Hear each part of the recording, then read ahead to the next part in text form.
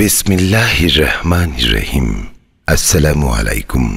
প্রযোজনা ও পরিবেশনায় উল্লাস Islamic asset products, royal plaza, দ্বিতীয় তলা, সিডিএ মার্কেট, আমতল, রিয়াজউদ্দিন বাজার, চট্টগ্রাম। মোবাইল 017112634661 এবং 018153544650। এইদিকে মুসলিম বিন আকিল শাহাদাত বরণ করছে, ওদিকে ইব্রাহিম আর মুহাম্মদ দুইজন শহীদ করল। এই ধরনের স্মৃতি আবার ওইদিকে ইমাম হোসেন 82 জনকে নিয়ে ফতে চলে আসছে।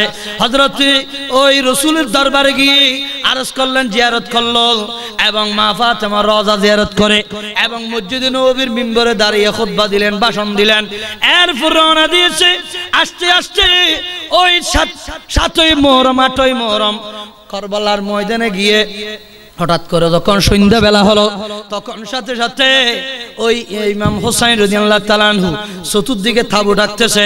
ওই সময় ইমাম জয়নুল আবেদিন, ইমাম হোসেন তারা যখন খুঁটি কাটতেছে, তখন সাথে রাতে হযরত জয়নব রাদিয়াল্লাহু তাআলা আনহা দেখতেছে ইমাম হোসেনের মাইয়ে, তখন বোন মনে হয় হযরত ইমাম হোসেনের রাদিয়াল্লাহু তাআলা আনহার বোন জয়নব রাদিয়াল্লাহু তাআলা আনহা সাথে রাতে বলছে, ভাই এখানে তরুতাজা রক্ত উঠতেছে কেন? ওই সময় ইমাম হোসেন বলছে, বোন তুমি আশ্চর্য হইও না, এখানে কারবালার ময়দানে আমার রক্ত আছে। এটা সিফিনের যুদ্ধ দেখার সময় আমার আব্বাজান বলে দিয়েছে রাসূলের দরবারে এসে, ইয়া রাসূলুল্লাহ সাল্লাল্লাহু আলাইহি ওয়াসাল্লাম, আমি কারবালার পাশ দিয়ে আসার সময় ওখান থেকে হোসেনের সুগন্ধি, রক্তমাখা সুগন্ধি আসতেছে। আমার রাসূল বলল, এ আলী তুমি এটা আশ্চর্য হইও না, আমার কাছে জিবরিল আমিন রক্তমাখা মাটি নিয়ে আমার হাতে তুলে দিয়ে বলছে, ইয়া রাসূলুল্লাহ আপনার হোসেন তো কারবালার ময়দানে শহীদ হবে, বড় দুঃখজনক হলো আপনার উম্মতদের মধ্যে হইতে শহীদ করবে, এটা হলো বড় দুর্ভাগ্যজনক। উচ্চস্বরে বলেন নাউজুবিল্লাহ। তখন হযরত আলী বলছে, আলহামদুলিল্লাহ ইয়া রাসূলুল্লাহ, আপনি যখন আমার ছেলের ব্যাপারে এইভাবে মান্যত করছেন, আমি এটার ব্যাপারে খুশি হয়েছি। তখন জয়নুল আবেদিন হযরত জয়নব রাদিয়াল্লাহু তাআলা আনহা যখন শুনলো, তাহলে ঠিক আছে, সারা রাত ওখানে নামাজ পড়তেছে তাবুর ভিতর। ওদিক থেকে আবার ইজিদ বাহিনীরা ঘিরে ফেলছে। ইজিদ বাহিনীর সর্দার যিনি ছিলেন, তিনি এসে বলল, এ হোসেন আপনি মেহরবানি করে ওই আপনার সফর সঙ্গীদেরকে নিয়ে চলে যান, কেননা এটা জায়গাটা বেশি খারাপ, আপনাকে কেন হত্যা করার জন্য, ঘিরে ফেলার জন্য সবাই আসছি আমরা। তখন সারা রাত চেষ্টা করছে, যাইতে পারে নাই। এরপরে দ্বিতীয় রাত্রেও চেষ্টা করছে, কিন্তু যাইতে পারে নাই। কি ব্যাপার হোসেন, আপনি যান না কেন? তখন ইমাম হোসেন বলছে, আমার তকদিরের উপর যেটা আছে এটা ঘটবে। আমি আসলে চেষ্টা করছি, সারা রাত ব্যাপী হাঁটছি, কিন্তু যাইতে পারে নাই। কিন্তু এখন দেখতেছি আমি যাব না। তখন সাথে সাথে 9 তারিখ 8 তারিখ রাত্রিতে আহলে বাইতের মহিলা পুরুষদেরকে বলা হলো, আমি হোসেন থাকবো, তুমি চলে যাও, তোমরা সবাই চলে যাও মদিনা শরীফের উদ্দেশ্যে। হযরত ইমাম হোসেন যখন এই প্রস্তাব দিয়েছে, হযরত ইমাম হোসেনের জবাবে আহলে বাইতের মহিলা পুরুষরা বলল, ওয়াতাসিমু বিহাবলিল্লাহি জামিআ ওয়ালা তাফাররাকু, আমরা কোরআনের বিরোধী করতে পারবো না, আমরা আল্লাহর রাসূলের কোরআন, নবীর আদর্শ, হুসাইনের আদর্শকে মজবুত ভাবে ধরছি, আমরা যাব না। আমরা মরলে সবাই মরব, বাঁচলে সবাই বাঁচব, এখানে বেঁচতে গেলে সবাই যাব, শহীদ হলে সবাই শহীদ হব। আপনি হুসাইনকে এখানে জল্লাদের কাছে ওখানে গসা দিয়ে আমরা যাব না, মদিনা শরীফে গিয়ে আমার রাসূলকে কি জবাব দেব? উচ্চস্বরে বলেন সুবহানাল্লাহ। আজকে মুসলিম বিশ্বের মুসলমানরা যদি এক হতো, সৌদি আরব, ওমান, আবু ধাবি এবং মিশর, কাশ্মীর, বাংলাদেশ, ইরাক, ইরান, পাকিস্তান সমস্ত মুসলমান যদি এক থাকতো, আজকে ইহুদি নাসারা কোনোদিন পারতো না। বলেন না ঠিক কিনা? আজকে আমরা আলাদা আলাদা হয়ে গেছি, কেউ আকীদা নিয়ে, কেউ ফেরকা নিয়ে, কেউ ক্ষমতা নিয়ে, কেউ টাকার লোভ নিয়ে। আমরা যখন বিচ্ছিন্ন হয়ে গেছি, ওই ইহুদি নাসারা আমাদের উপর এইভাবে অত্যাচার করার সুযোগ পেয়েছে। উচ্চস্বরে বলেন নাউজুবিল্লাহ। যাই কারণে ইমাম হোসেন তখন সবাইকে বলল তাহলে তোমরা যদি না যাও তবে সবাই তোমরা তৈমুম করে ওযু বানিয়ে এখানে সারা রাত ব্যাপী ইবাদত করতে থাকো। আলা বিযিকরিল্লাহি তাতমাইন্নুল কুলুব। ওখানে খাওয়ার জন্য রুটি নেই, খেজুর নেই, এমন কি কোনো পানি পর্যন্ত নাই। রাত্রে বেলা সব শেষ হয়ে গেছে, পানি খাইতে না পারার কারণে ওই আহলে বাইতের মহিলাদের বুকের দুধ পর্যন্ত শুকিয়ে গেছে। কিন্তু হযরত ইমাম হুসাইন রাদিয়াল্লাহু তাআলা আনহু বলছে আলা বিযিকরিল্লাহি তাতমাইন্নুল কুলুব। আমাদের খাদ্য এবং পানি লাগবে না, আমাদের কলবের ভিতর যদি আল্লাহর জিকির থাকে, কোরআন তেলাওয়াত থাকে, দরুদ শরীফ থাকে, নামাজ থাকে, তাসবিহ থাকে, আমাদের কলবের শান্তি পেলে আমরাও শান্তি হব। উচ্চস্বরে বলেন সুবহানাল্লাহ। এরকম বলার সাথে সাথে অথচ ওই ফুরান নদীতে পানি খাওয়ার জন্য নেওয়ার জন্য আলিয়াসগরকে নেওয়ার পর খবরদার ওই যখন আলিয়াসগরকে বন করে নিয়েছে, বাবা তোমরা তো এজিদের পক্ষ থেকে কেন ঘিরে পানি ঘিরে আসো, খবরদার তোমরা ছোট শিশু মাসুম বাচ্চাদেরকে পানি দাও না।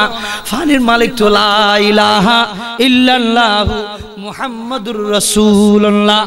ওই সময় এজিদ বাইনারা বলতেছে না, পানি দেওয়ার ব্যাপারে এজিদের কোনো অনুমতি নাই। কিরে কি ব্যাপার? অথচ আনা সাগরের পানির ব্যাপারে হযরতে গরিবে নওয়াজ মঈনুদ্দিন চিশতি রহমাতুল্লাহ আলাইহি যখন খাদেমকে লোটা নিয়ে ওখানে বদনা নিয়ে ফাড়াইছে, তখন ওই ফিত্তিরাজের সৈন্যরা বলছে ফিত্তিরাজের অনুমতি নেই। তখন হযরতে গরিবে নওয়াজ সাথে রাতে বদনাটা নিয়ে ওই ফুরাত ওই আনা সাগরের দিকে যখন মুখ করে ডাক দিয়েছে, এই আনা সাগরের পানি তুমি কি আল্লাহর সৃষ্টি নাকি ফিত্তিরাজের সৃষ্টি? যদি আল্লাহর সৃষ্টি হয়ে থাকো, আমি গরিবে নামাজ আল্লাহর ইবাদত করার জন্য, নামাজ পড়ার জন্য আমার পানির প্রয়োজন। তুমি পানি আমার বদনার ভিতর চলে আসো, আমি তাড়াতাড়ি ওযু করব। ওই আনাসাগরের পানি সমস্ত পানি ওই গরিবে নামাজের বদনার ভিতর চলে আসছে, আনাসাগর শুকিয়ে গেছে। উচ্চস্বরে বলেন সুবহানাল্লাহ। কিন্তু অথচ পুরা ওই আনাসাগরের মালিক বলতেছে কি, ওই ফিত্তিরাজ বলছে কি ব্যাপার? খবরদার খবরদার। সৈন্যরা গিয়ে বলছে, এই ফিত্তিরাজ তুমি তো পানির মালিক নয়, তুমি এখানে সিংহাসনের মালিক, কিন্তু তুমি সিংহাসনের মালিকও নয়।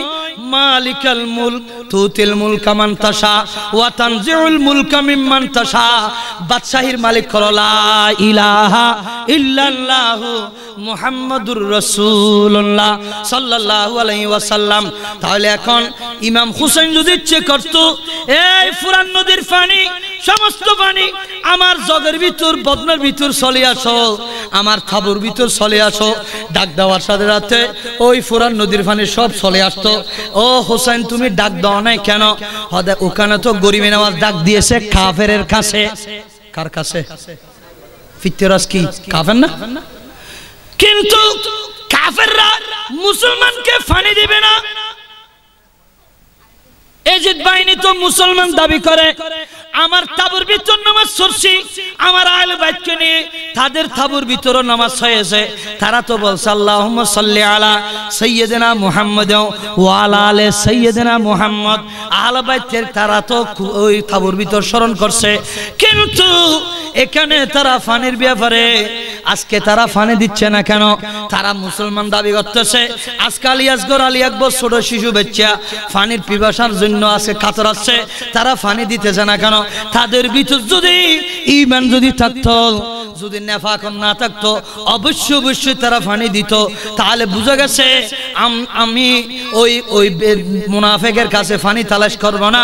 কেননা আমি প্রয়োজন বুঝে আমার রাসূলের হাতে তো ইন্না আতাইনা কাল কাউসার ফাসাল্লি লিরাব্বিকা ওয়ানহার, আমার নানার তো ক্ষমতা আছে। ওই হজ কাউসারের পানি, জমজমের পানি দুনিয়া থেকে যদি খাইতে না পারলেও এখানে এজিদ বাহিনীর রক্ত নিয়ে আমরা পানি পান করব। ওই রক্ত পান করে আমরা দুনিয়া থেকে শাহাদাত বরণ করব। আমার নানাকে আমি দেখতেছি ওই কারবালার ময়দানে, আমার নানা হজে কাউসারের পানি নিয়ে অপেক্ষা করতেছে। উচ্চস্বরে বলেন সুবহান। সাকারাতের বিছানাতে কে যে যন্ত্রণা, সাত সাগরের পানি দিলে তৃষ্ণা মিটে না। কাউসারের পানি দিবে শাহে মদিনা, কাউসারের মালিক যিনি তাহাকে চিনুন ভালো যদি বাঁচতে হয় নবীকে বাসন ভালো যদি বাঁচতে হয় নবীকে বাসন মৃত্যুর পরে যখন তোমায় রাখবেন কবরে আত্মীয় স্বজন সবে যাবে রে সালে দয়াল নবী তশরিফ আনবেন তোমার কবরে ইয়া রাসূলুল্লাহ বলিয়া নবীকে ডাকুন ভালো যদি বাঁচতে হয় নবীকে বাসন সালাতুন ইয়া রাসূল সালামুন ইয়া হাবিবাল্লাহ। তাহলে আমি যে জিনিসটা বুঝাতে চাইছিলাম গরিবী নামাজের ক্ষমতা বেশি নাকি ইমাম হুসাইনের ক্ষমতা বেশি? গরিবী নামাজের ক্ষমতা যদি ফানিগুলো যদি বদনার ভিতর নিয়ে আসতে পারে আমার হুসাইন যদি আহ্বান করত ওই পানিগুলো না দুনিয়ার সমস্ত পানি তাঁবুর ভিতর চলে আসতো। জোরে বলেন সুবহানাল্লাহ। হুসাইন তুমি পানির জন্য দাও নাই কেন, আহ্বান করো নাই কেন?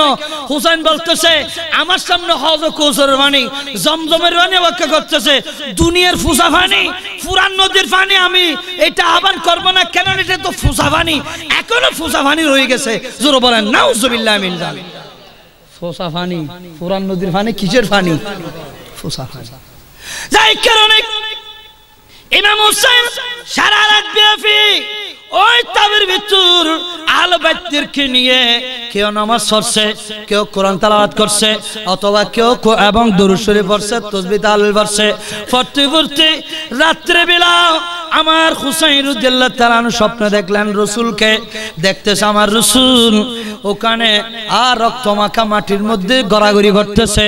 ইয়া রাসূলুল্লাহ, নানা আপনি এখানে কি করতেছেন? নাতি তুমি চিন্তা করবে না, আল্লাহুম্মা আতে হুসাইনান সাবরান ওয়া আজরা, আমি তোমার জন্য দোয়া করতেছি তুমি ধৈর্য হারা হবে না, মুনাফিকের হাতে তোমার ওই ব্যক্তিত্বটা উৎসর্গ করবে না। যেই কারণে তুমি একটু অপেক্ষা করো, আমি রাসূল তোমার জন্য কেন অপেক্ষা করতেছি। যেই কারণে তুমি চিন্তা করিও না। ওদিকে শহর বানু ইমাম হুসাইনের স্ত্রী তিনিও স্বপ্ন দেখতে যে হযরতে খাতুনে জান্নাত ফাতেমাতুজ জোহরা, রাসূল হলো সাইয়্যিদুল আম্বিয়া, হযরত খাদিজাতুল কুবরা সাইয়্যিদাতুল মুমিনা, হযরত আলী সাইয়্যিদুল আউলিয়া, হযরতে ফাতেমা সাইয়্যিদাতুন নিসা, ইমাম হুসাইন সুলতানে কারবালা সাইয়্যিদুশ শুহাদা। উচ্চ স্বরে বলেন সুবহানাল্লাহ। তখন মা ফাতেমা বোরকা পরিহিত অবস্থায় ওখানে ঘুরে ফিরে করতেছে। শহর মানুষ বলল কি ব্যাপার, এখানে তো কারবালার আশেপাশে কোনো প্রতিবেশীর ঘর নাই, কিন্তু এই মহিলা কোত্থেকে আসলো? হযরত ইমাম হযরতে শহর বানু ওই মহিলার পাশে গিয়ে যখন সালাম দিয়েছে, আসসালামু আলাইকুম ওয়া রাহমাতুল্লাহি ওয়া বারাকাতুহু, সালাম দেওয়ার সাথে সাথে ওই মা ফাতেমা জবাব দিলেন কি ব্যাপার? শহর বানু তো রাত্রিতে সবাই ঘুম গেছে, তুমি এখানে মাঠে কি করতেছ?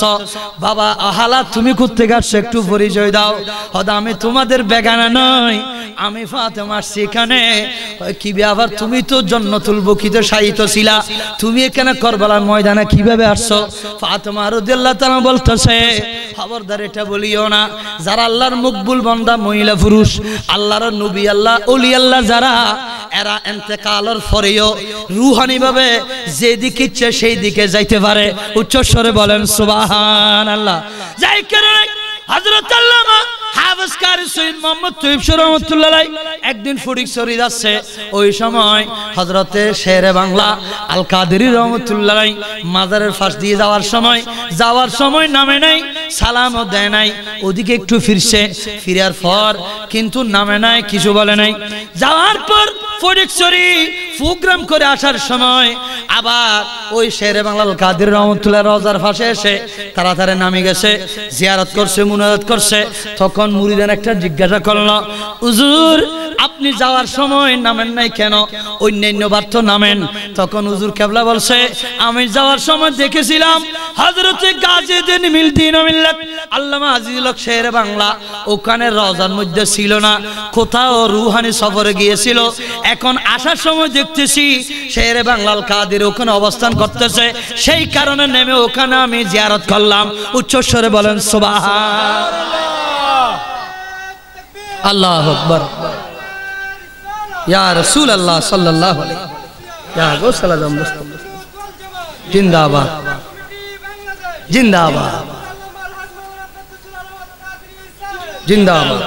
তাহলে ওখান থেকে শিক্ষা নিতে হবে, ওলিরা ওলিকে দেখে, জোর বলেন সুবহানাল্লাহ। আমার নবী কবরবাসীকে দেখে, শের বাংলার কাদেরীকে আমার মুর্শিদ কিবলা দেখছে। কিভাবে দেখলো? তাহলে বুঝা যায় দেখার জন্য বেলায় তো চোখের দরকার আছে, জোর বলেন সুবহানাল্লাহ। তুমি অন্ধ, তুমি কি দেখবে? বলেন না ঠিক কিনে? সেজন্য এই কারণে হাতুন জান্নাত ফাতেমাকে চিনতে পারে না, কি জন্য? ওখানে মা ফাতেমা, অথচ রুহানি সফর আসছে। এ ফাতেমা বোরকা পরিহিত অবস্থায় থাকার কারণে তাকে চিনতে কষ্ট হয়েছে। এখান থেকে আমাদের মা বোনদেরকেও বুঝতে হবে, ও ফাতেমা তুমি এইভাবে বোরকা পরিহিত অবস্থায় তোমার পুত্রের বউ কিভাবে দেখলো?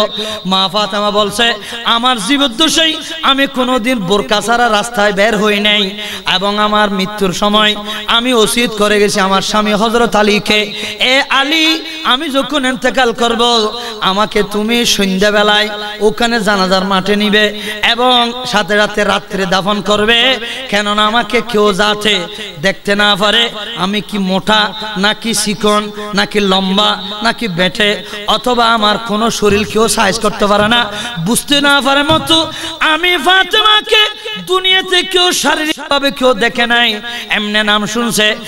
তখন হযরত আলী বলছে, এ ফাতেমাও খবর দিয়ে আসলে কেন তো অনেক ফেরেশতারা দেখবে, কিয়ামতের ময়দানে ওখানেও তো হাসরবাসী দেখবে। এমনি এমনি মস্কারি করতেছে কবরের সাথে। এই সময় আমার মা ফাতেমা বলছে, আলী আমি আল্লাহর দরবারে দরখাস্ত আরজ করব, খুদাবন্দ কুদ্দুস আল্লাহ কিয়ামতের ময়দানে আমি যখন ফুলসিরাত পার হব, ওই দিন আল্লাহ যখন হাসরবাসী ফুলসিরাতের ফাঁসে থাকবে, ওই সময় আল্লাহর কাছে আমি দরখাস্ত দেব, আল্লাহ আরজি দেব, আমি ফাতেমার যে সময় ফুলসিরাত পার হব সমস্ত হাসরবাসী যুবকদেরকে পুরুষদেরকে তুমি নির্দেশ দাও সকলকে নিচের দিকে তাকানোর জন্য, আমার দিকে না দেখে মতো, আমার দিকে না তাকায় মতো। আল্লাহ তুমি হাসরবাসী পুরুষদেরকে নির্দেশ দিয়ে দাও, নিশ্চয় নিশ্চয় আমার আকীদা বিশ্বাস আছে আল্লাহ আমার দরখাস্ত মঞ্জুর করবে। উচ্চস্বরে বলেন সুবহান। ইয়া আইয়ুহান নবিয়্যু কুল লিআজওয়াজিকা ওয়া বানাতিকা ওয়া নিসাইল মুমিনিন, ইয়া রাসূলুল্লাহ আপনার বিবিকে, আপনার মেয়েদেরকে, আপনার মুসলমান মহিলা উম্মতদেরকে পর্দা করার জন্য নির্দেশ দিয়ে দেন। উচ্চস্বরে বলেন সুবহানাল্লাহ। আমাদের দেশের সর্দার মহিলারা, নেতৃত্বস্থানীয় মহিলারা এই আয়াতের ভিতর পড়ে নাই, এই বয়ে কেউ আওয়াজ করতেছে না, দেখছেন? ইসলাম ইসলাম এই কথা বললে সবাই ফিসেলাম, সবাই ফিসেলাম। বাংলাদেশে প্রত্যেক ঘরে ঘরে ওলি আসতো, ইসলাম 2 দিনের ভিতর কায়েম হতো যদি আমার নবীর আয়াতটা যদি কায়েম করতো। বলেন না ঠিক কিনে? চুরি করলে হাত কেটে দাও, বেপরদা মহিলা হলে তাকে শাস্তি দাও, জানা করলে তাকে দৌড়া মারো, হত্যা করলে মানুষ মারলে তাকে সাথে সাথে ফাঁসি লটকাই দাও, গর্দন ফেলাই দাও। বলে না ঠিক কিনে? আর পুলিশ, সৌদির আর্মি, র্যাব, সিটিএ, বিডিএর 500 বাহিনী লাগতো না। বলে না ঠিক কিনে? এই সব বাহিনী শতকরা 80% হানা হাই ফেলতেছে, আমরা মাত্র 20%। এসব বলে না ঠিক কিনে?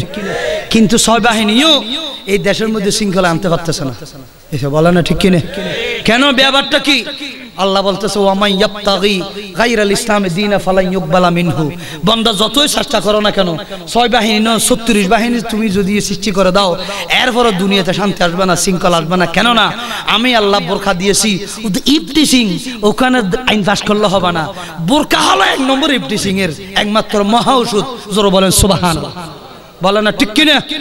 কিন্তু আজকে ওই আয়াতের ব্যাপারে আমরা বলে থাকি, দাবি করতেছি, স্বীকার করতেছি কি জানো না, পর্দা শুধু নবীর জন্য, নবীর মায়ের জন্য, নবীর বিবির জন্য। আমাদের মায়ের জন্য, বিবির জন্য কোন, আমরা তো দইস হয়ে গেছি, আমরা কিভাবে বুঝবো?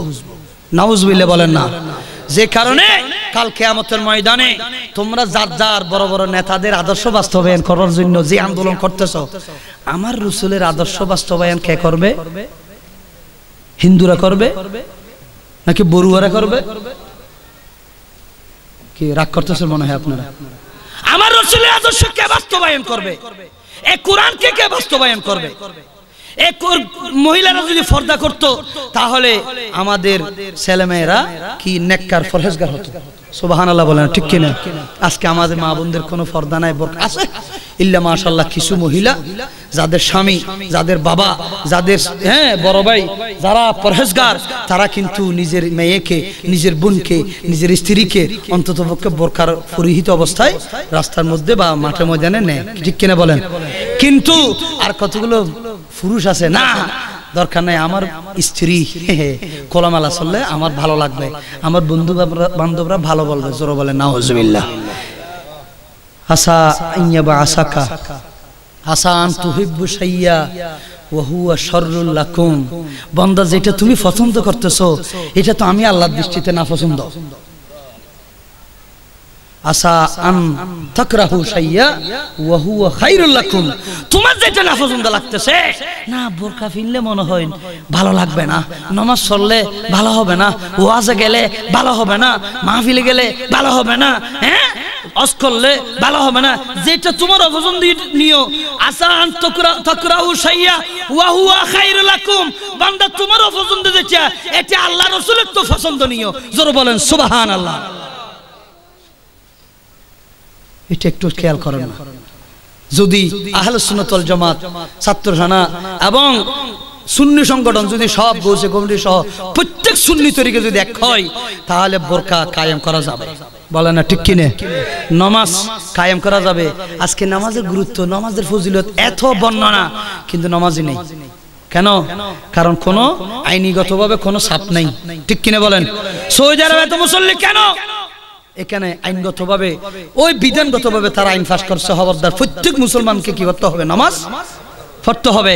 আর এখানে আমাদের লম্বা লম্বা শুধু আইন পাস করে, খবরদার কেউ অফিস আদালতে ধূমপান করতে পারবে না। কেন? স্বাস্থ্যের জন্য ক্ষতিকর। এইরকম আর একটা আইন পাস করার না, প্রত্যেক মুসলমানকে নামাজ পড়তে হবে। কারণ কেন না, তোমার ঈমানি শরীর নষ্ট হয়ে যাবে, বলে না ঠিক কিনা? কলব নষ্ট হয়ে যাবে। তাহলে ধূমপান যে তোমার শরীরের নষ্ট এটা তুমি বুঝতে পারছো, কিন্তু নামাজ না পড়লে, সুদ খাইলে, ঘুষ খাইলে, সিটিং বাটফারি করলে এবং ফরের হক খাইলে, অত্যাচার করলে, ডাকাতি করলে, সন্ত্রাসী করলে তোমার ঈমানের ভিতর আঘাত আসবে। এই বিধানটা একবারে ফাঁস করা যায় না? এমনি লিখে দিছে ধূমপান স্বাস্থ্যের জন্য ক্ষতিকর, সংবিধিবদ্ধ সতর্কীকরণ এমনি বলছে আর কি। কিন্তু টোবাকো কোম্পানি থেকে 1 কোটি টাকা বোঁদা নিয়ে ফেলছে, এমনি লিখে দে, আর ওদিকে তুমি শুধু ফ্যাক্টরি থেকে বের করতে থাকো। সে বলে না ঠিক কিনা? তা আমাদের মুসলমানদের ক্যাম্পাস হলো শুধু ওই গাড়িওয়ালাদের ক্যাম্পাসের মতো। ধূমপান করা নিষেধ, রাজনৈতিক আলোচনা নিষেধ, অভিযোগ থাকলে চালককে জানান, খবরদার চলন্ত অবস্থায় চালকের সাথে কথা বলবেন না, ঠিক আছে না? অবৈধ মাল নিয়ে উঠা যাবে না। কিন্তু বাক্স ফুরোই অবৈধ মাল নিয়ে গেছে, এসব বলে না ঠিক কিনে? ধূমপান, প্রথমে কন্ডাক্টর আর ড্রাইভারের মুখে ধূমপান, কিরে কি ব্যাপার? তারপর অভিযোগ থাকলে ড্রাইভারকে জানান, কি অভিযোগ টভিযোগ। আবার ওদিকে লিখে দিয়েছে চলন্ত অবস্থায় ড্রাইভারের সাথে কথা বলা নিষেধ। এরকম করতে করতে ওখানে ক্রসিং মানুষ নামবে, সে বদরার চলে আসছে ড্রাইভারের সাথে কথা বলার জন্য। কিরে কি হয়েছে? হয়তো ভাই ওখানে আমল হতে, আরে এগুলো তো এমনি লিখছি, এগুলো আমল করার জন্য লিখে নিত, বলে না ঠিক কিনা? ইয়া মুসলমান, আমরা কোরআন নিয়ে বসে আছি, হাদিস নিয়ে বসে আছি। আল্লাহ আমাদের নেতা, আল্লাহ আমাদের প্রভু, রাসূল আমাদের নেতা, কোরআন আমাদের সংবিধান, ওদের নেতা আর খেতা বলতে বলতে থাকো প্লাস্টিকের মতো, বলে না ঠিক কিনা? আসল গাছের আম থেকে রস পাওয়া যাবে, কিন্তু প্লাস্টিকের ওই জব্বর বলি খেলা থেকে যদি তুমি আম কিনো, বলে না ঠিক কিনে? প্লাস্টিকের আম থেকে কোনো রস পাওয়া যাবে? ইয়ো আমরা প্লাস্টিকের কোরআন নিয়ে বসে আছি, প্লাস্টিকের ঈমান নিয়ে বসে আছি। আমাদের লোকদের কোনো অনুভূতি নাই, আছে না? নাই। মুসলমানের কোনো আমল নাই, অনুভূতি নেই। আমরা মুসলমান, আমাদের অথচ ফার্মের মুরগি ওই কৃষি অফিস থেকে যে গাইড নিয়ে আসছে এইভাবে চালাচ্ছে। ফার্মের গরু, ফার্মের মাছ, এখানে মাছের চাষ সবগুলো তাদের গাইড নিয়ে চালাইতেছে। কিন্তু মুসলমান তোমরা ফার্মের মুরগি থেকে বরবাদ গেছো। ফার্মের মুরগি, ফার্মের গরু, ফার্মের মাছ, এটা গাছ ছাড়া তাদেরকে যদি খাদ্য দেয় মারা যাবে না? বলে না ঠিক কিনে? আর মুসলমান ফার্মের মুরগি লালন পালন করার জন্য যদি গাইড তুমি অনুসরণ করতে পারো, তুমি মুসলমান। আমি আল্লাহ পর্যন্ত পৌঁছার জন্য আমি আমার রসুল দ্বারা তোমাকে একটা গাইড দিয়েছি, তুমি শুধু রসুলের নামটা নিয়েছো, রসুলকেও নেও নাই, রসুলের গাইডও নেও নাই। তোমার ঈমানের বাগানটা কোথায় চলে যাচ্ছে তুমি কি জানো? জোরে বলেন না নাউজুবিল্লাহ। যাক, এই কথা বললে অনেকের আবার খারাপও লাগে, কিন্তু আমরা হক কথা না বললে কিয়ামতের ময়দানে আমাদের জিলবে খেটে ফেলবে। নাউজুবিল্লাহ বলেন না। কি ব্যাপার? আমার জিলবে খেটে ফেলে, আপনাদের জিলবে ঠিক থাকবে তো? এসে বলেন না ঠিক কি না? আমি না বললে আমার জিলবে কেটে ফেলবে, আর আপনারা যদি আমল না করেন আপনাদের কি অবস্থা? আমার জিলবে কাটবে, আপনাদের গর্দানও কাটে ফেলবে। আমার ইচ্ছা হলো, শুধু আমার দায়িত্ব হলো, ডাক্তারের কাজ হলো স্লিপ দেওয়া, ওষুধ খাওয়া আপনাদের কাজ। জোরে বলেন সুবহানাল্লাহ। কেন পর্দার কথা এত কথা বললাম? হযরত ইমাম হুসাইন যখন ময়দানে নামতেছে, সাথে সাথে আহলে বাইতের মহিলারা কান্নাকাটি করলো। এই মহিলারা তোমরা কান্নাকাটি করতেছো কেন? ইমাম হুসাইন বলছে, খবরদার, খামোশ, নিস্তব্ধ, তোমরা আর আওয়াজ করতে পারবে না, কান্নাকাটি করতে পারবে, আহলে বাইতের মহিলাদের আওয়াজ পর্যন্ত এই হিজব বাহিনীর কানে পৌঁছতে পারবে না। জোরে বলেন সুবহানাল্লাহ। আল্লাহুম্মা সাল্লি, জোরে বলেন না সুবহানাল্লাহ।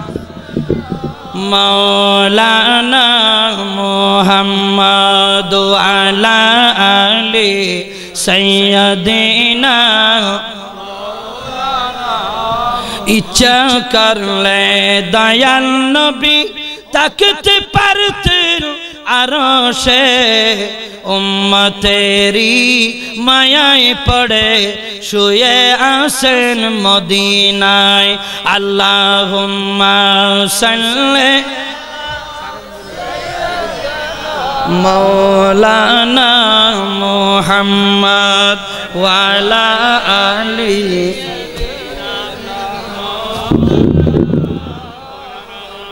আপনাদের বিরক্ত লাগতেছে মনে হয় না? অনেকের আবার ওয়াজগুলো গায়ে লাগবে, তো গায়ে লাগলেও উপায় নেই। আমরা মুসলমান ভাড়া বলতেছি, হিন্দু ভাড়া বলছি নাকি?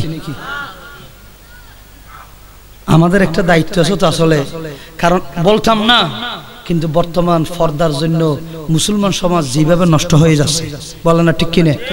ইমাম হুসাইন মাঠে নামার সময় যখন আহলে বাইতের মহিলারা কান্না করলো, কিরে তোমরা কান্না করতেছো কেন? হয়তো আমাদের অন্তর জ্বলতেছে, আপনি তো আসবেন না। 70-72 জন এরা সবাই শহীদ হয়ে গেছে, আপনি সুলতানে কারবাল্লা, আপনি তো আসতে পারবেন না। তখন সাথে সাথে বলছে যে তোমরা নীরবে কান্নাকাটি করতে পারবে, কিন্তু আওয়াজ বের হতে পারবে না।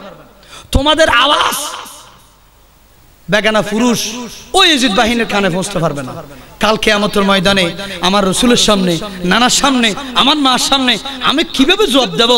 এই ফাতেমা যদি জিজ্ঞেস হোসাইন, আহলে বাইতের মহিলারা উচ্চ আওয়াজে কথা বলছে কেন?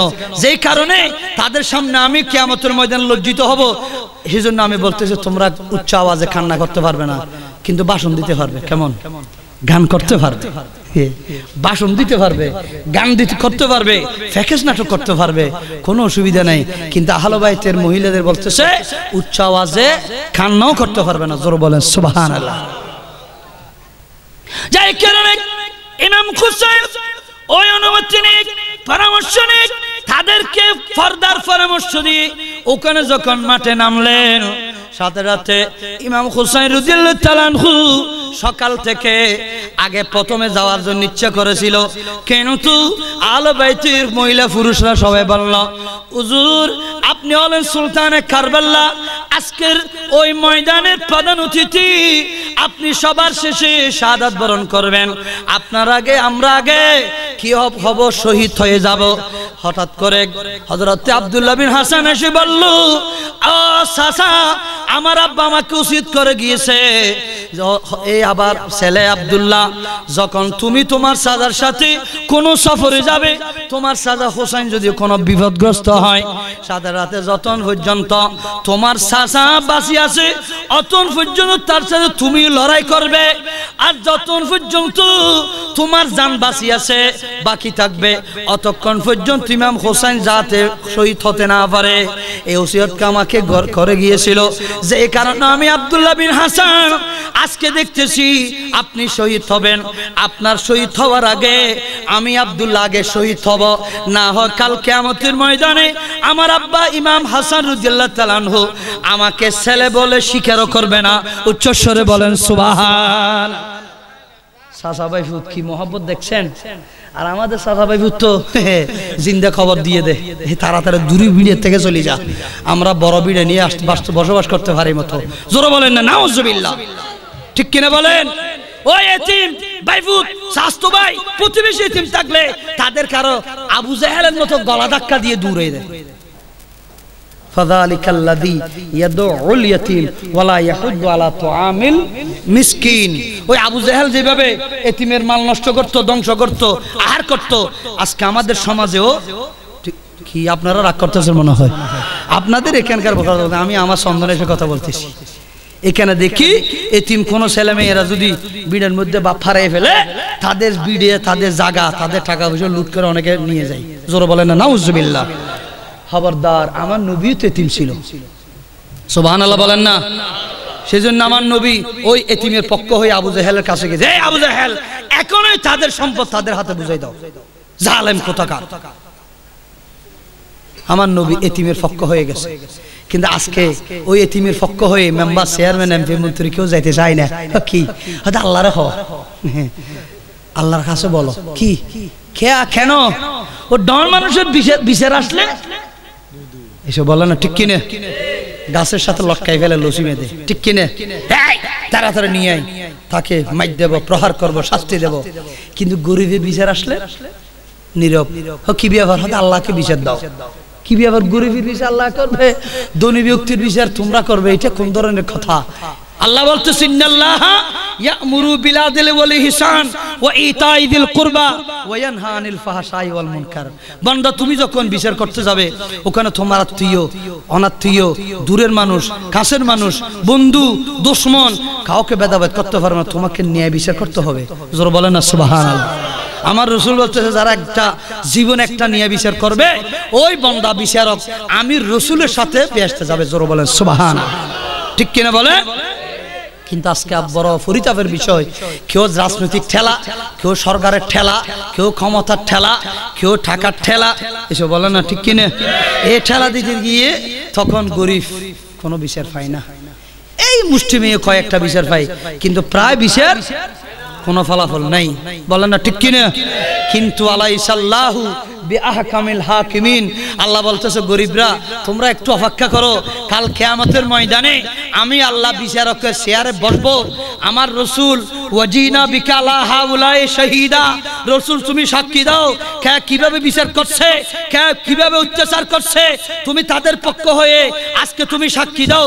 আমি আল্লাহ সকলকে ডাকবো, ওয়ামতাজুল ইয়াউমা আইয়ুহাল মুজরিমুন, এই ফাফি জালেমরা তোমরা আমার কাছে আসো, আজকে তোমরা আমার কাছে এসে হিসাব দিতে হবে। এই মুসলিমরা তোমরা আগে চলে আসো। মুসলিমরা চলে আসবে, আল্লাহ আমি অত্যাচারিত অনেক ভোগ করছি। তখন ওই মুসলিমরা আল্লাহর সামনে গিয়ে দাঁড়াইতে পারবে। তখন তাদের লিস্টি মোতাবেক সমস্ত জালেমদেরকে ডাকবে, এই অমুক জালেম এদিকে আসো। আপনারা প্রশ্ন করছেন হুজুর এখানে কত লক্ষ লক্ষ কোটি কোটি লেনদেন মুআমালা, ওখানে এত খতিয়ান গুলো, হ্যাঁ বালাম বইগুলো ওখানে সংরক্ষণ আছে নাকি? ফামাইয়ামাল মিসকালা যাররাতিন খাইরান ইয়ারা ওয়া মাইয়ামাল মিসকালা যাররাতিন শাররান ইয়ারা। তোমার জিন্দেগানি আমলনামার মধ্যে যাররা যাররা সওয়াব এবং গুনাহ, ন্যায় এবং অন্যায় যা করছো সবকিছু তোমার সামনে উপস্থাপন করা হবে। কারণ কেননা ওখানে একটা পৃষ্ঠাও লুকানো যাবে না। ইকরা কিতাবাকা, এ বান্দা তোমার আমলনামা তোমার কিতাব তুমি নিজে পড়ো। গত কিছুদিন আগে দাখিল টেস্ট পরীক্ষার মধ্যে 5 জন ছেলে ফেল করছে, 2 সাবজেক্ট 3 সাবজেক্ট। আরেকজন প্রভাবশালী গার্জিয়ান এসে বলছে আমার ছেলে অঙ্ক ইংরেজি ভালো করছে, আপনারা মনে হয় ভালো করে নম্বর দেন নাই, আমি ওই খাতা চেক করব। তখন সাথে সাথে প্রিন্সিপাল বলছে আপনি একটা দরখাস্ত দেন, আপনার 2 খাতা আমি আপনার সামনে দেব, আপনি একজন মাস্টার নিয়ে আসবেন সাথে। তখন বাইফুত একটা মাস্টার নিয়ে আসছে, ওই ছেলের অঙ্ক ইংরেজি খাতা সামনে নিয়ে এনে তখন দেখতেছে 8টি অঙ্ক করছে, মাত্র একটা অঙ্ক হয়েছে আর 7টি অঙ্ক হয় নাই। একটা যেটাও হয়েছে এটাও কিন্তু 3 ভাগের 1 ভাগ হয়েছে, 2 ভাগ হয় নাই। সে নম্বর হয়েছে 040 না 40 হলে তো 40 হয়ে যাবে, এসব বলেন না। নম্বর হয়েছে কি 0 চলে আসছে আগে, 4 আসছে পরে। তখন ওই বাইফুত মাস্টারকে বলছে এই তুমি ভালো করে দেখো। চাচা দেখলাম তো, হয়তো আপনার ছেলে তো 8টি অঙ্ক করছে, 7টা কাটা গেছে, আর একটা হচ্ছে এটাও হয় নাই, নম্বর ঠিকই আছে। এখন বাপুত চেহারা টেরা তো মিটারের মতো করে ফেলছি, কিরে কি হয়েছে তোমার, এখন কিছু বলো না। আমি তো মনে করছি নম্বর দেওয়ার ব্যাপারে কোনো সমস্যা হয়েছে, তো কোনো সমস্যা হয় নাই, যা লিখছে তা কেন হাতে আছে। আপনি কি কি করছেন? সকালবেলা উঠে কি নামাজ পড়ছেন নাকি শুধু রুটি খাইয়ে খাইয়ে শুধু ওইখানে বিছানার মধ্যে রুটি রয়েছেন? বলেন না ঠিক কিনে। এটা আপনার আমলনামা রেগুলার ডেলি নোটবুক আছে না আপনার, এসব বলেন না ঠিক কিনে। আমার 14 সাল এখন চলে গেছে, 15 সালের 2-3 মাস ওয়াজ নিয়ে ফেলছি। কিরে কি হয়েছে কি এখনো 2 মাস বাকি আছে? হুজুর আগামী জানুয়ারি ফেব্রুয়ারিতে মাহফিল করতে হবে, এ ডেলি শুধু নিতেছি। তার মানে কি একটা ওয়াজের প্রোগ্রাম এটা অ্যাডভান্স 3-4 মাস আগে পর্যন্ত লিখে ফেলতেছি। আল্লাহ বলতেছো বান্দা তুমি ডেলি যা করতেছো, কি করতেছো না করতেছো, আমি সবগুলো কিরামান কাতিবিনা ইয়ালামুনা মা তাফআলুন, আমি বান্দাদেরকে বলি না তোমরা আমলনামা লেখো, বান্দার মধ্যে সুদ ঘুষ খাইয়ে সিটিংবাজি করবে এটা আমি আল্লাহ জানি। বলে না ঠিক কিনা। কিন্তু ফেরেশতাদের খানা নাই, ফিনে নেই, টাকা নেই, ঘুষ নেই, বউ নেই, ফোলা নাই, ফেহানা নাই, ফেশন নাই। এই ফেরেশতা তোমাদের কাজটা কি? নাহনু নুসাব্বিহু বিহামদিকা ওয়া নুকদ্দিসু লাকা, আল্লাহ আমাদের কাজ হলো শুধু তোমার তাসবিহ জপা এবং তোমার জিকির করা, তুমি যা বলো সেটা নির্দেশ পালন করা, তুমি যেটা বলো ওই বান্দার আমলনামা তৈরি করা। আমার ফেরেশতারা ঘুষ খায় না, যে কারণে যা পায় তা লিখবে, সেই কারণে আমি কিরামান কাতিবিনকে কি দিয়েছি, চাকরি দিয়েছি শুধু তোমাদের আমলনামা লেখার জন্য। জোর বলেন সুবহানাল্লাহ। এখন ওখানে কিছু বেশ কম করার সুযোগ পাবেন আপনারা, বলেন না ঠিক কিনে। এখন কিন্তু ওই বালাম বই দেখবেন না, খবরে যাওয়ার সাথে সাথে দেখবেন। সেই জন্য হাসিবু কাবলা আন তুহাসাবু কামা ক্বালান নবী সাল্লাল্লাহু আলাইহি ওয়াসাল্লাম, আমার রাসূল বলতেছে তোমার থেকে হিসাব নেওয়ার আগে তোমার হিসাব তুমি রেডি করো। একটা ডুবাইলার স্ত্রী পর্যন্ত স্বামী যদি বিদেশ থাকে সেও নিজে নিজে আমার স্বামী কত লাখ টাকা দিছে, বলে না ঠিক কিনে, কত টাকা খরচ করছে আমি লিখে রাখি, সচেতন মহিলা, বলে না ঠিক কিনে। একজন প্রিন্সিপাল স্কুল হোক, মাদ্রাসা হোক, কলেজ হোক, সে তাড়াতাড়ি যদি কোম্পানি অডিট, মিনিস্ট্রি অডিট আসে এর আগে তাড়াতাড়ি তার বালাম বই, ক্যাশ খাতা সবগুলো ওগুলো রেডি করে ফেলে। কি ব্যাপার? হয়তো ভাই অডিট আসতেছে, এসব বলে না ঠিক কিনে। আপনি কি করছেন আপনার জিন্দেগিতে? আপনার 10 বছর পর্যন্ত নাবালেগ বলে ফেলে দিয়েছেন, এরপর আপনার উপর নামাজ, রোজা, হজ ফরজ সবকিছু ফরজ হয়ে গেছে। আপনি কি করছেন না করছেন?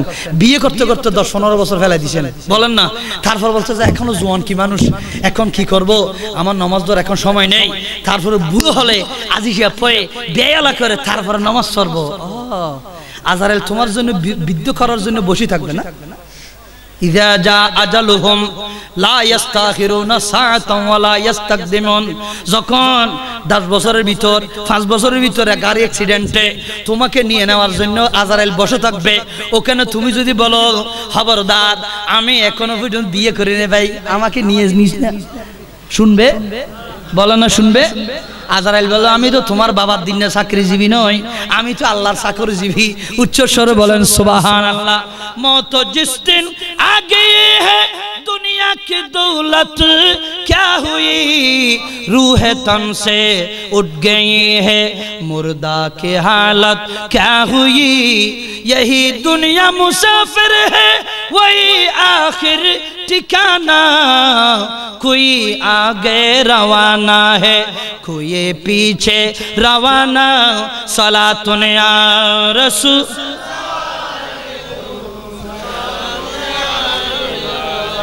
যাই কারণে হযরত ইমাম হুসাইন মাঠে নামার পর ভাষণ দিয়েছে, আনা হুসাইন ইবনে আলী। কি ব্যাপার, আমি আসছি এখানে, তোমরা দাওয়াত দিয়েছো কুবাবাসী, আমি আসছি এই কারবালার ময়দানে, আমি হলাম আলীর ছেলে, রসুলের নাতি, আমি তো তোমাদের সাথে যুদ্ধ করার জন্য আসি নাই, আমি যুদ্ধ করার জন্য আসলে যুবক নিয়ে আসতাম, ডাল তলোয়ার নিয়ে আসতাম, আমি তো কতগুলো মহিলা ছোট শিশু বাচ্চা নিয়ে আসছি, যেই কারণে আমার ইচ্ছা তো কোনো যুদ্ধ করা নয়। কুফাবাস আমাকে দাওয়াত দিয়েছে, আমি দাওয়াতে আসছি, বায়াত করার জন্য আসছি, কিন্তু খবরদার খবরদার আমি এতটুকুতে মদিনা শরীফ চলে যাই, আমাকে একটু সুযোগ দাও, অথবা কোনো কাফের রাষ্ট্রে চলে যাই, আমি যাতে তাদেরকে কলমা দিতে দিতে আমি সময় অতিবাহিত করতে পারি। এই কথা বলার পর এজিদ বাইনে বলতেছে, কারণ আপনার কোনো বক্তব্য শোনা যাবে না, সূরা কি ধর্মের কাহিনী শুনেনি, বলেন না নাউজুবিল্লাহ, বলেন না, সূরায়ে চুরি করতে আসছে, গিরিশ যদি বলে ভাই আমি আজিশা মানুষ, আমি মৌলানা সাহেব মানুষ, আমার ঘরের মধ্যে কোনো কোরআন শরীফ ছাড়া কিছু নাই, তোমরা ঢুকিস না, বলে না ঠিক কিনা, সূরা বলবে যে আমরা জানি তোমার ডুবে এলা ভূত আসছে, তোমার ভিতরে যখন মাল আছে আমরা এখন কি যে কোনো তালে ঢুকে যাব, বলেন না ঠিক কিনা। অনুরূপ ভাবে ইমাম হুসাইন বলতেছে, খবরদার খবরদার, কি ব্যাপার তোমরা এরকম বলিও না, আমার গলার মধ্যে রসুল সুমা দিয়েছে, কপালে সুমা দিয়েছে, তোমরা কিভাবে তলোয়ার চালাবে।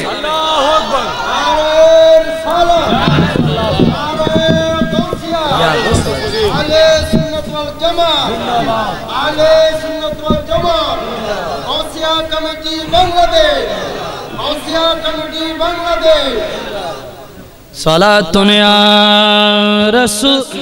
বসো বসো বসো,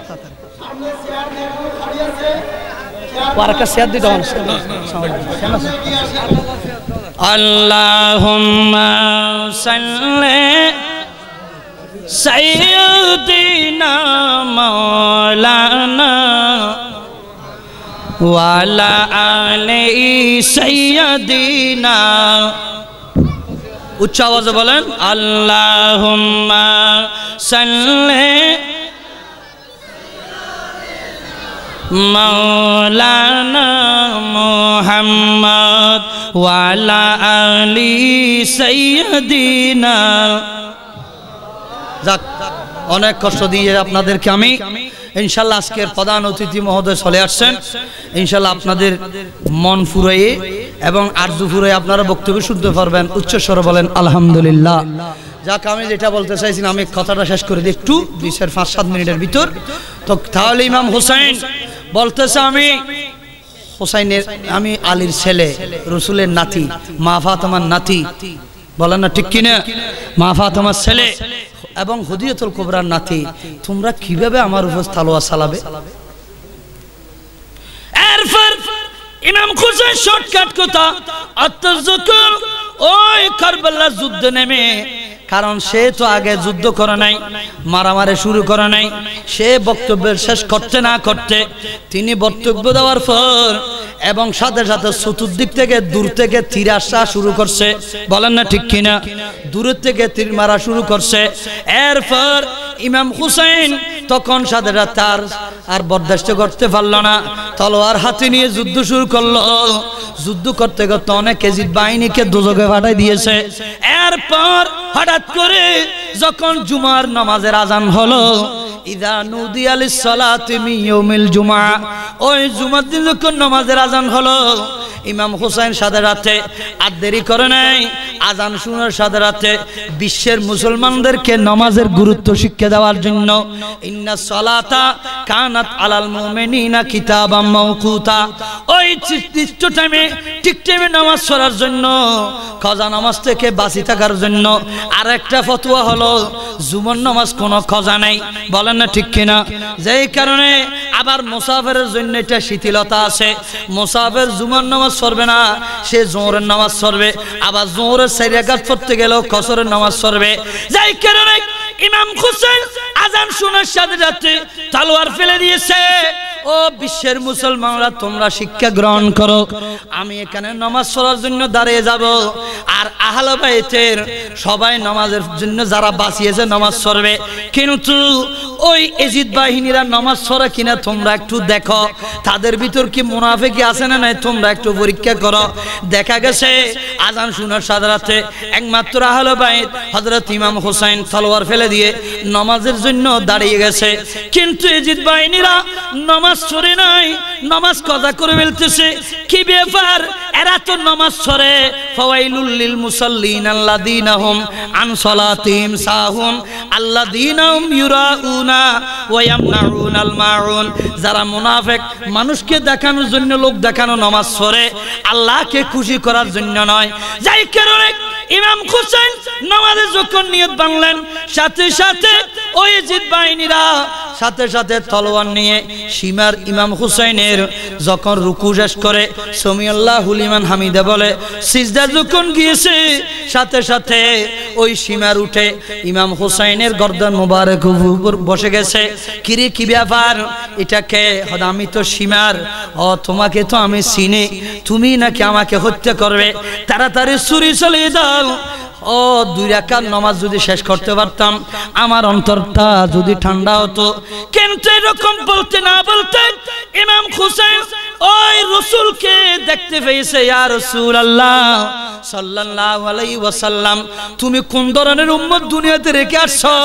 আমি 2 রাকাত নামাজ পড়ার জন্য এখানে নামাজের নিয়ত বাঁধলাম, তারা কিন্তু আমি 1 রাকাত 1 রুকু 1টা সিজদা দিয়েছি মাত্র, আর 1 রুকু সিজদার মধ্যে আমি তো নামাজ পড়তে পারলাম না। এই না না, কি ব্যাপার? এখন বাকি নামাজ আমি কিভাবে পড়বো? আমার রাসূল বলে দিয়েছে, নাতি তুমি চিন্তা করিও না, হাল কিয়ামতের ময়দানে 1 রাকাত আর 1 রুকু 3টা সিজদা আমার আল্লাহর কুদরতির কদমের নিচে তুমি দিবে।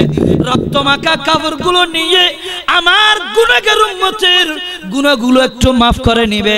আমি রাসূল তোমার সামনে সাক্ষী থাকবো। উচ্চস্বরে বলেন সুবহান। কারবালার করুণ কাহিনী কেমনে বলা যায়? কারবালার করুণ কাহিনী কেমনে বলা যায়? নবীর আওলাদ শহীদ করলো নিষ্ঠুরে জিদরায়। কারবালার করুণ কাহিনী কেমনে ভুলা যায়? দয়াল নবী যেই গলাতে চমকেতেন দিনে রাতে, দয়াল নবী যেই গলাতে চমকেতেন দিনে রাতে। বিষের সুরি কেমনে সালাই, বিষের সুরি কেমনে সালাই হুসাইনের গলায়। কারবালার করুণ কাহিনী কেমনে ভুলা যায়? বলো কারবালার করুণ কাহিনী কেমনে ভুলা যায়? ওয়ালা তাকুলু লিমান ইউকতালু ফি সাবিলিল্লাহি আমওয়াত বাল আহইয়াউ ওয়ালাকিন লা তাশউরুন। এই ইমানদাররা, ওই তলোয়ারের নিচে যারা নামাজ পড়তে যায়, তলোয়ারের নিচে আল্লাহর রাসূলের প্রেমে পড়ে যারা জান কুরবানি দেয়, তাদেরকে তোমরা মৃত বলিও না। আমি আল্লাহ ঘোষণা করতেছি তারা জীবিত। উচ্চস্বরে বলেন সুবহানাল্লাহ। আল্লাহ পাক রব্বুল আলামিন আমাদেরকে বুঝার তৌফিক দান করুন, আমিন। সাথে সাথে আজকে যারা আপনারা আসলে আমাকে যে বিষয়বস্তু দেন, আবার যারা এজিদ বাহিনী তাদের পরিণতি কি, এগুলো বলতে গেলে আরে কারবালার মাঠের ইটা বলতে গেলে 5 ঘন্টা লাগবে, বলে না ঠিক কিনা? আমি তো ওই কক্সবাজার বিরতিহীন গাড়ির মধ্যে দ্রুত চলে গেছি, এখানে কোনো বলে না ঠিক কিনা? অনেক লম্বা ব্যাপক এই ঘটনাটা আসলে 2, 4, 5, 7 ঘন্টা বললেও কোনো শেষ করা যাবে না। যাক, বরকত হাসিল করার জন্য আমি যা বললাম, তবে যেগুলি আমাদের দরকার বলে না ঠিক কিনে? নামাজ, ফরদা, হুব্বে মুস্তাফা, আহলে বাইতের মুহাব্বত, বলে না ঠিক কিনে? রসুলের মুহাব্বত, যা কিছু দরকার আছে এগুলো আমাদের আমল করাও প্রয়োজন আছে, ঠিক কিনে বলেন? শুধু শুনলে হবে না, আপনাদের আমল করতে হবে। আজকের এই কষ্ট সার্থক হবে কখন? যদি আপনারা নিজের বাস্তব জীবনীতে প্রতিফলন ঘটান, ঠিক কিনে? এবং যারা আজকে এত বড় একটা আজিমুশান মাহফিল ইন্তজাম করছেন তাদেরও সার্থক হবে কখন? আপনারা যদি একটু উপকৃত হন, বলে না ঠিক কিনে? তো শুধু ইমাম হোসাইন, রসুল পাক, ইমামুল আম্বিয়া, সৈয়দুস শুহাদা, এরা শুধু আমাদের জন্য দানা ভাত আনে নাই, বিরিয়ানি আনে নাই, আমাদের জন্য নামাজও আনছে, ফরদাও আনছে, কোরআনও নিয়ে আসছে, নবীর আদর্শও নিয়ে আসছে। জোরে বলেন না সুবহানাল্লাহ। তো আমি অনুরোধ করব আমাদের মা বোনরা যারা আছেন, হয়তো আপনারাও শুনছেন, আপনারা মেহরবানি করে ফরদার সাথে চলবেন, 5 ওয়াক্ত নামাজ পড়বেন। যে মহিলা ফরদার সাথে চলে, নামাজ পড়ে, কোরআন তেলাওয়াত করে, সে নিশ্চয়ই স্বামীর খেদমত করবে। জোরে বলেন না সুবহানাল্লাহ। আবার ওই মহিলা নিজের শ্বশুর শাশুড়ির খেদমত করবে, ঠিক কিনা বলেন? যাদের নামাজ নেই, যাদের ফরদা নেই, যাদের কোরআন তেলাওয়াত নেই, তাদের আল্লাহর ডর নেই, তাদের স্বামী এবং শ্বশুর শাশুড়ির ভয়ভীতি নেই। জোরে বলেন নাউজুবিল্লাহ। এবং পুরুষরা, আপনারা যারা পুরুষ আছেন, 5 ওয়াক্ত নামাজ পড়বেন এবং মা বাবার খেদমত করবেন। জোরে বলেন না সুবহানাল্লাহ। মা বাবার খেদমত করতে হবে, 5 ওয়াক্ত নামাজ পড়তে হবে, হক হালাল চলতে হবে, আপনার মুখে দাড়ি থাকতে হবে, আপনার মাথায় টুপি থাকতে হবে। অ্যাক্সিডেন্ট হয়ে মারা গেলেও আপনি একজন মুসলমান, টুপি দেখে দাড়ি রেখে যে কোনো মুসলমান আপনাকে তাড়াতাড়ি ক্লিনিকে নিয়ে নেবে। জোরে বলেন সুবহানাল্লাহ। আর এমন অপরিচিত জায়গায় যদি আপনি মারা যান, আপনাকে কাফর উল্টোই দেখতে হবে না, আপনি কি মুসলমান নাকি আপনি বিধর্মী, কি আপনি কষ্ট পাচ্ছেন মনে হয় আপনারা? খবরদার, মুসলমানের ছায়া এবং সাইনবোর্ড হলো একমাত্র মুখের দাড়ি। সুবহানাল্লাহ বলেন না? এবং আপনার টুপি যদি থাকে, ইনশাআল্লাহ আপনাকে চিন্তার কষ্ট হবে না, দেরি হবে না, সাথে আপনি জানাজাও পাবেন, গোসলও পাবেন, চিকিৎসাও পাবেন, ঠিক কিনা বলেন? সেই জন্য আপনারা মুসলমান ইমাম হুসাইনের মতো আদর্শ নিয়ে চলবেন। আমাদের মহিলারা আহলে বাইতের মা ফাতেমা এবং হযরত শহরবানু এবং জয়নব রাদিয়াল্লাহু আনহার মতো আপনারা ফরদা করবেন, কোরআন তেলাওয়াত করেন, নামাজ পড়বেন। ইনশাআল্লাহ আপনার পরিবারটাই ইসলামী জিন্দেগি, ইসলামী পরিবার হয়ে যাবে। জোরে বলেন সুবহানাল্লাহ। ও আনফুসাকুম ওয়া আহলিকুম নারা, আপনিও দোজখ থেকে বাঁচেন, আপনার পরিবার, পরিজন, সমাজ, এলাকা, দেশ এবং সমস্ত দেশবাসী সবাই যাতে ওই দোজখ থেকে মুক্তি পায়, এই উদ্দেশ্য এবং চিন্তা চেতনা নিয়ে যদি আপনি চলেন, আপনার ইহকাল এবং পরকাল দামি হয়ে যাবে। জোরে বলেন সুবহানাল্লাহ। আল্লাহুম্মা আমিন। রব্বানা তাকাব্বাল মিন্না ইন্নাকা আনতাস সামিউল আলিম ওয়া তুব আলাইনা ইয়া মাওলানা ইন্নাকা আনতাত তাওয়াবুর রহিম। মওলাই করিম, আজকের এই পবিত্র নূরানি মাহফিলকে কবুল করো। যারা টাকা দিয়েছেন, পয়সা দিয়েছেন, আমার গুছিয়ে কমিটির ভাইয়েরা কত কষ্ট করে, এলাকাবাসী, বিশেষ করে মুরাদনগরের এলাকাবাসীরা, আল্লাহ যে কষ্ট করছে তাদের এই ব্যবস্থাকে কবুল করে নাও। আল্লাহ যারা সাড়া দিয়েছেন, আল্লাহ তাদের ব্যবসা চাকরিতে, রুজি রোজগারের মধ্যে কোটি কোটি টাকা বরকত দান করো। যারা গাড়ি ঘোড়া চালায়, নৌকো, স্টিমার চালায়, প্লেন চালায়, তাদেরকে অ্যাক্সিডেন্ট থেকে হেফাজত করো। আল্লাহ মেহরবানি করে ব্যবসায় তরক্কি দান করো, চাকরিতে তরক্কি দান করো। এই এলাকাবাসী যারা দুনিয়া থেকে বিদায় নিয়েছেন, আল্লাহ মহল্লাবাসী, কবরবাসী, আল্লাহ তাদেরকে তুমি বেহেশতে নসিব করো, জান্নাতবাসী করে দাও। আল্লাহ মা বোনদেরকে ফরদানশীন বানিয়ে দাও। আমাদের 5ম শ্রেণী 8ম শ্রেণীর ছাত্রদেরকে পরীক্ষায় কামিয়াবি দান করো। আল্লাহ মেহরবানি করে মাহফিল কিয়ামত পর্যন্ত জারি থাকতে পারার মতো তৌফিক দান করো। আল্লাহ আমাদের এই মাহফিল কমিটি যারা আছে, একে অপর ইত্তেহাদ, ইত্তেফাক পয়দা করে দাও। আল্লাহ তাদের আমল করার তৌফিক দান করো। আল্লাহ যারা রোগাক্রান্ত সবাইকে আল্লাহ তুমি শেফা দান করো।